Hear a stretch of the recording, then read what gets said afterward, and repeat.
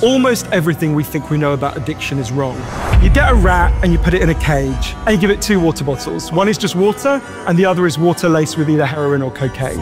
The rat will almost always prefer the drugged water and almost always kill itself quite quickly. In the 70s, Professor Alexander comes along and he looks at this experiment and he noticed something. He said, we're putting the rat in an empty cage.